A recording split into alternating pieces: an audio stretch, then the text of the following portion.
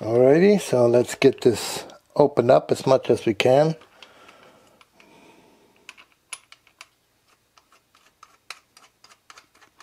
Let's first remove that rest.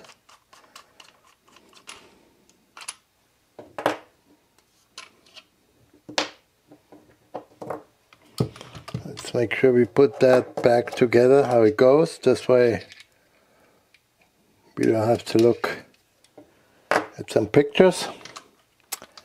And let's see what we got here. We got here, I think these are M3 bolts. We're just going to take them all out. We can line them up. These are obviously plastic bolts. The other one are machine bolts, because these are having a coarse thread for going into plastic.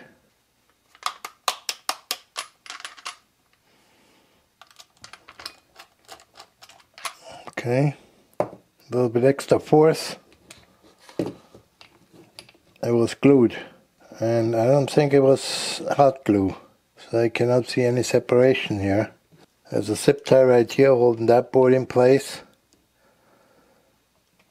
This is the screws which I couldn't get loose because they have lock nuts on them, and that's why I couldn't get them out. Okay, so here now you see inside, here's the twist mechanism. In here is the magnet located with that axis, and on here on this side on the PCB is the Hall sensor for it. Okay, the last part here is another Hall sensor down here, which is screwed in with those two screws. It has on the bottom a little mounting stand up for a pedestal, and this one is responsible for our brake lever. A brake lever has a magnet right here. It's fixed in there, and that Hall sensor picks that magnet up when we're activating our brake lever. And here we are with our buttons. Got my heat gun over here, and I also got a couple screwdrivers here with a fine tip. Let's see if we can get started on one and take one out. They're all nicely glued in with hot glue, so this will take some time to get this all disassembled.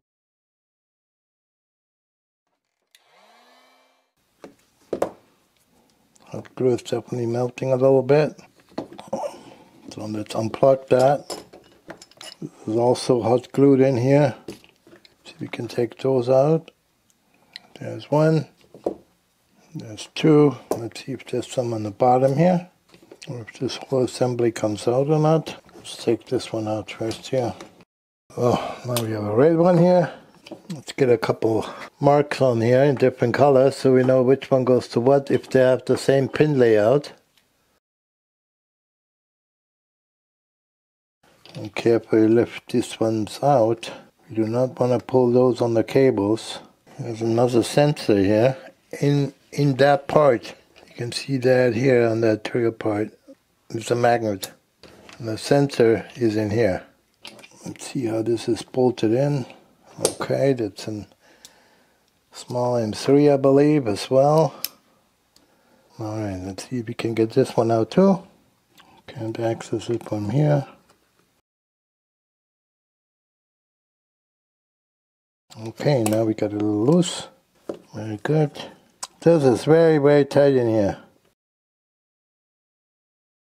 And here we are. And this is how that one looks. It's of course slipped now over it, but it doesn't matter because we're going to take this all apart.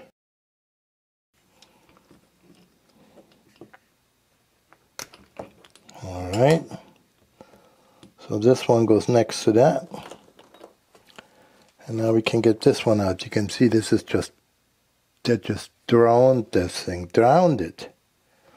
Alright.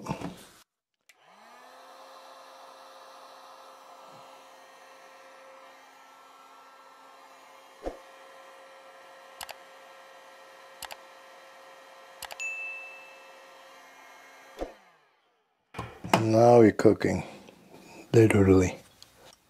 You do not want to pull right now while it is so hot on that cable, because this will ruin your insulation. This puppy has to come out in some sort of way. Just removing that hot glue a little bit from the wall, the grip wall here. I think we're gonna have to apply a little bit more here. Ah, finally! We got him. Holy macaroni. That is a lot of hot glue in this one here. I'm gonna have to fold this a little bit so it will go through the hole.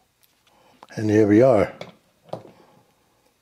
Man, that's a lot of hot glue. I put that button back in here so we know where it goes. And here we are. Now you can see the whole contraption here. It's a mouse wheel with a scroll wheel, which goes in here. It has two tactile buttons here for obviously left or right move or for pushing. And here's a button, and there's a button, just a wheel, and there's a button. And here's our twist system. And here's the spring for it, if you can see it. There's the spring, nicely machined by the way. Here's the spring, there's the magnet. And here is the Hall sensor. So that's that part. And here's the empty grip. Now, that's the other side. Alright, so we have taken it all apart. And now, we're going to inspect our board, see what we can implement there. And then we go from there. Okay, now we're going to take a look at the components inside the grip in a more detailed way. Here you can see how this is all laid out. You got down here our twist system for the grip to twist. Here contained is the board for the Hall sensor. This board contains everything needed for the USB conversion. And this is another board for the trigger buttons and all the head switches and so forth on the top of the grip. This here is our dual stage trigger.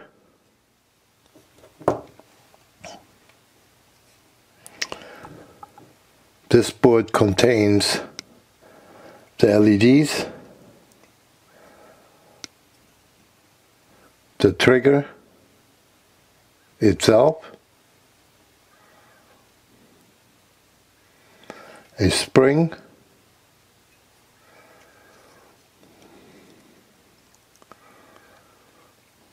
and this here is a plate which captures the movement.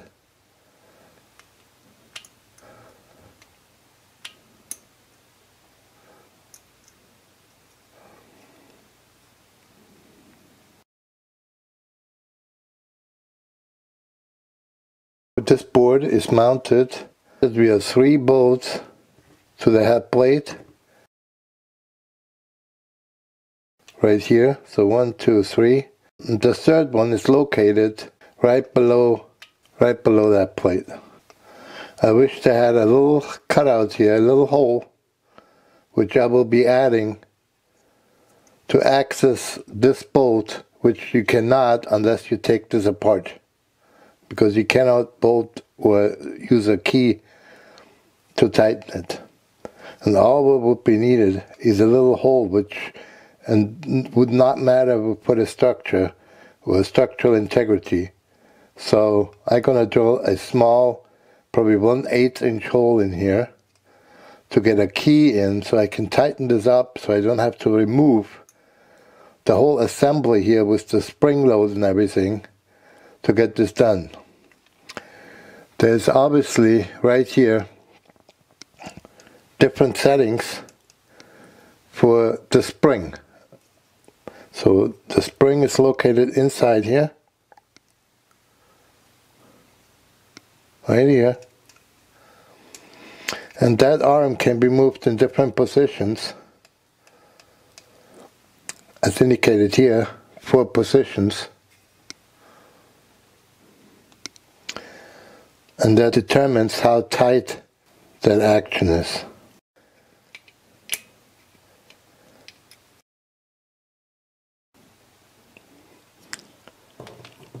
Next we have the head plate with the 3 standoffs for this little board here. If you noticed, this board has a hall sensor right here, which goes into the headboard here. So the whole system will be mounted like this.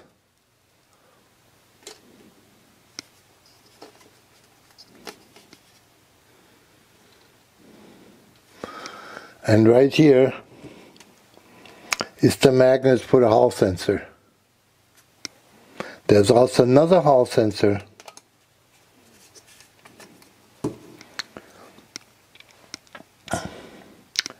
located right here, and the magnet for it is right here. And this tells the chip here where that lever is located. So you have the full position when the magnet contacts this hall sensor, half position, the magnet sits on one side of the hall sensor, and then the magnet sits on the other side of the hall sensor when it's fully depressed. Alright, next thing. Here's the grip, and this is kind of how this is all orientated. Let's take that out.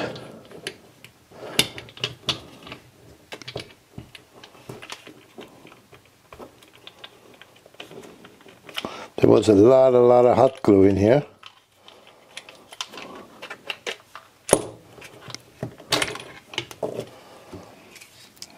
Here's the empty shell, and here are our components. On this side we have the mouse wheel. We have the mouse wheel cage. There's 2 switches in here.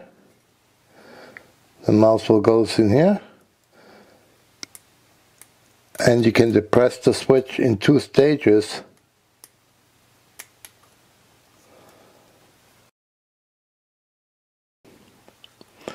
Then we have here another head switch. Here's the board from this side. Here's your chip. You have 2 buttons. First stage, second stage. There goes a spring on this one.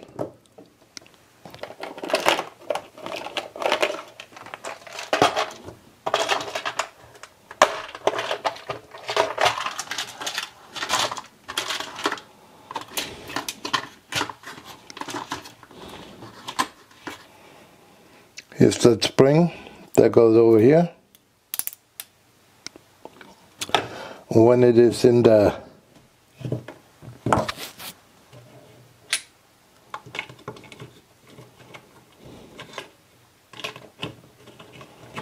can see how that looks.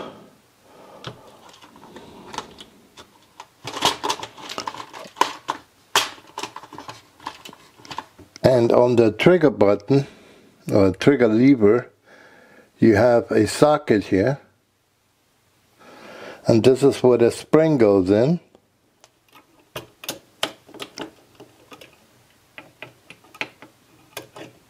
Like so. So now you're pressing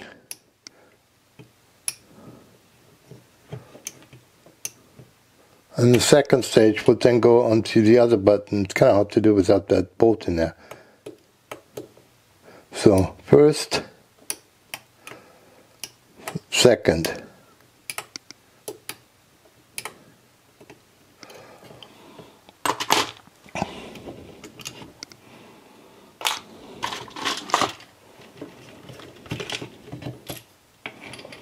On this side you have mostly connectors, and here you can see the hall sensor right in here.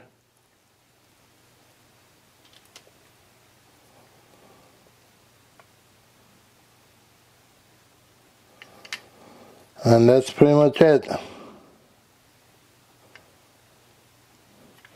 These are the mounting holes right here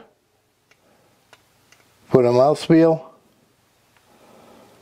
And after that, it's just a bunch of cutouts and holes in the grip for the different switches and buttons. Now I cleaned those up, not this one here yet, but this is kind of how the button looks like.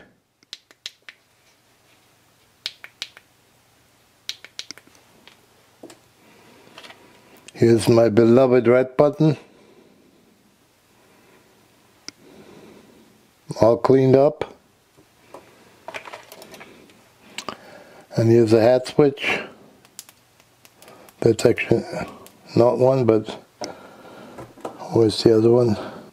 This is just a vertical one, and that's a head switch. All cleaned up. The best way to clean those buttons up is to remove the bigger part of the hot glue and then use alcohol, meaning I have distilled alcohol. Use a little spray bottle like this, and I just soak this puppy in there until that glue softens up, and then you can remove it. And then you can scrape off the rest of it if needed. But it's a big help soaking the stuff with alcohol, especially around the edges. But as I said, I'm just gonna spray this whole thing. It doesn't hurt electronics, just the way I do it. Okay, and that concludes this video. So that's it for today. And next time I'm doing a deep dive on the 4-position analog mini stick, and it's the one I had issues with, as seen in my previous video named Busted. That video is coming soon, so please subscribe to my channel so you don't miss it. Don't forget to check out my Discord channel and visit my website at crashmetwice.com for more info on this and other projects. If you would like to support this channel, you can buy me a nice cup of coffee from the link below or on my website. Hope you all enjoyed this video, and I hope I earned a like from you. Crash with Twice, out.